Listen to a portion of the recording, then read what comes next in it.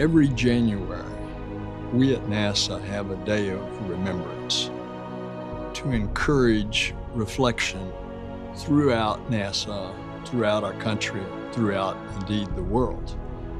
It's a day to pause, to remember, and to uplift the legacies of the NASA family members who gave their lives to advance the cause of exploration.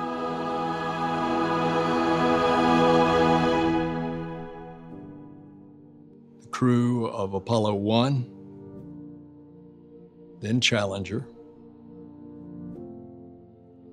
then Columbia, and the many other astronauts that died while they were actually training. We will never forget these astronauts, nor all those who have lost their lives in the pursuit of discovery.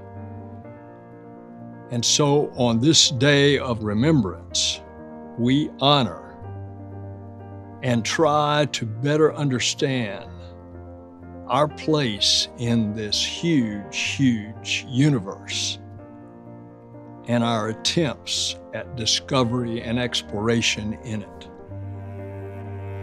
These astronauts all achieved the once impossible dream to soar in the cosmos and to explore the heavens. And their families have suffered, and they have our deepest respect.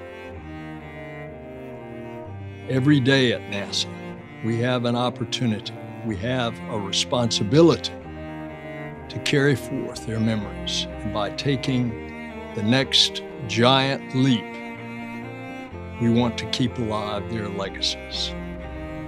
By meeting every challenge head on, we want to remember their legacies. As we push the edge of the envelope of human achievement in this new era of exploration, we must always continue to embrace the core value of safety.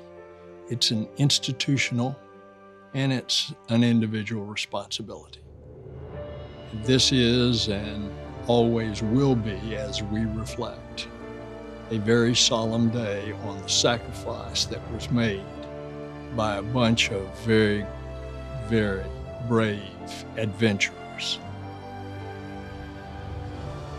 It's also a day of remembrance, of extreme gratitude. We are thankful that NASA's fallen adventurers shared their lives with us. They made life on this earth better. And today and every day, we at NASA are still united in that shared pursuit of exploration and discovery. And may we carry their spirit and those of all who have given their lives in the name of exploration.